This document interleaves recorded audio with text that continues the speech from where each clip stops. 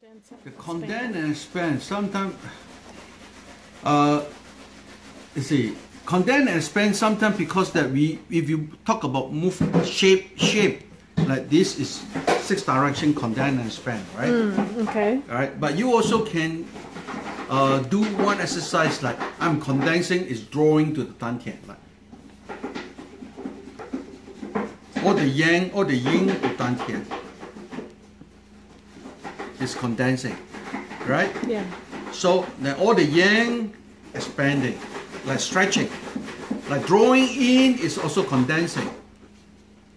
Actually the energy of condense and expand is drawing in, right? Expand is going out, right? But this going in and going out create this. We use this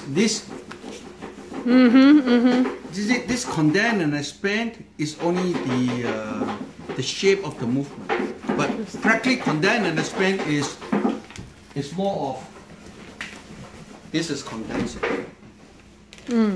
Right? This is condensing. See, this is also one of the things is that condensing to dantian, expanding, condensing, expanding. Because the drawing of all the yin muscle is condensing.